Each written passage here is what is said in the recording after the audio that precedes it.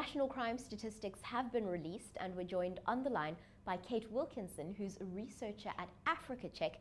Kate's going to help us make sense of what we've heard. Now, Kate, before we get into it, won't you help us to understand the difference between reported crime statistics and the crime rate or ratios?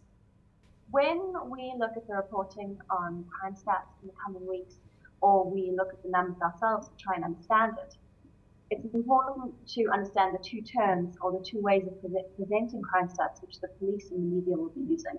The first is that crime will be presented by the number of cases which were reported. And this shows us during a calendar year how many times someone, for example, went to the police station to report that they had been assaulted. The second way in which crime is reported and presented to us is in a ratio form, which is sometimes called the crime rate. And what that does is it takes into account the whole population of the area, whether you're looking nationally or you're looking at province, and it looks at the population, how many crimes have been committed, and then does a calculation to see how many crimes were committed per 100,000 people. And that's very useful for us because it allows us to draw comparisons between areas.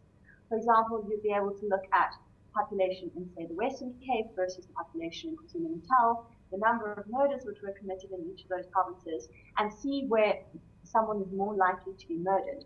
It allows us to take into consideration those differences so that we can draw fair and accurate comparisons.